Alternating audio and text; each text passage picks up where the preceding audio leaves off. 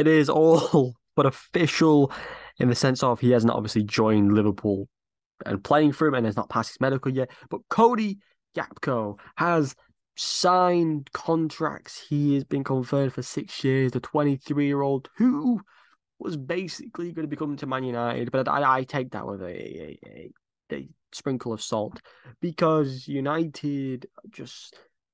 You think about things. We signed Anthony for 100 million when we could have got this guy for 35, plus all the add-ons, so 50 million, half the price. And Gapco is double the player he is in the league for assists and goals and what he does for the Netherlands.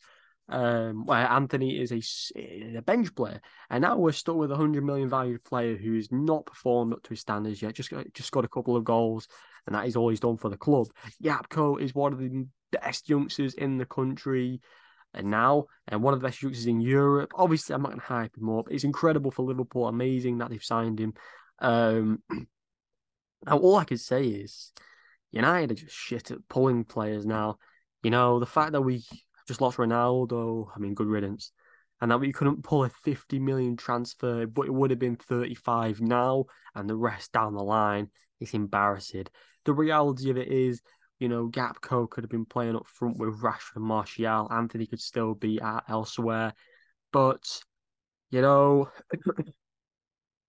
of the day, we're gonna have to bring in someone like Felix. But I still think Felix will go to Arsenal. I still think, why would you? The reality is, you're coming to United, getting Champions League spots and winning Europa Leagues. You could do it any European side. You could do that at Ajax. You could do that at Barcelona's. But Gapco or it's Felix, they have to have this pull coming into United, and it's gone.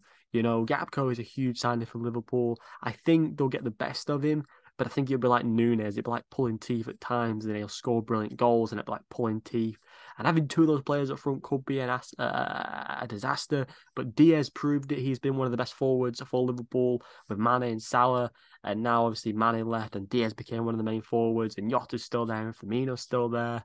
It's a brilliant time to be a Liverpool fan, especially with the form they're not on, and obviously needing to get in the top four. This is a brilliant signing and a brilliant replacement for Diaz whilst he's injured. So full credit to Klopp getting this done and Liverpool getting it over the line. But obviously United need to act now and get a new forward in. Someone who has credibility in the Premier League, Tony, or someone of his caliber. Get Felix in.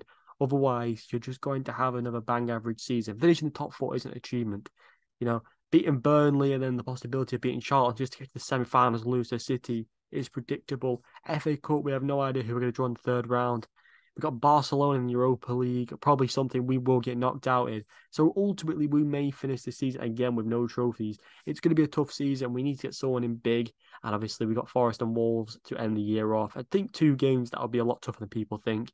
But people will be naive to the actuality of that we'll just kill Forest. I mean, we may kill them, but I'm not going to go into the game naive and arrogant and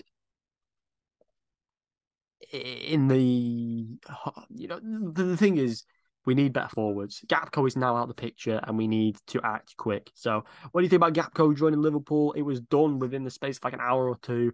So you guys let me down below in the comments your thoughts and who do you think United should go after next. Subscribe like as always and goodbye.